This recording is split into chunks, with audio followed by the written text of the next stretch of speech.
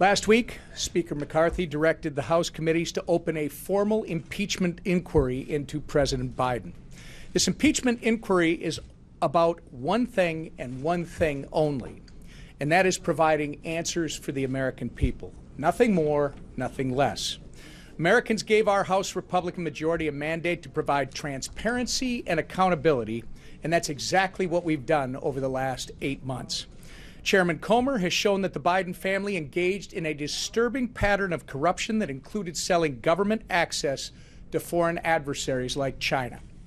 Throughout our investigations, we found that President Biden repeatedly lied to the American people about his involvement in his family's corrupt business dealings.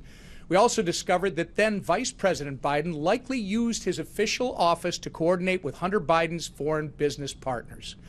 Opening a formal impeachment inquiry will give our committees the full congressional authority needed to get the American people the answers they deserve.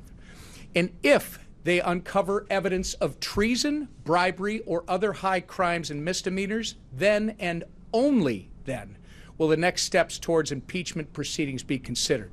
I fully support Speaker McCarthy's commitment to follow the facts wherever they lead and ensure that no one, not even President Biden, is above the law. Elise? Sure. We're going to go to Dusty Johnson next, then we'll hear from Chip Roy and Stephanie Bice. Dusty.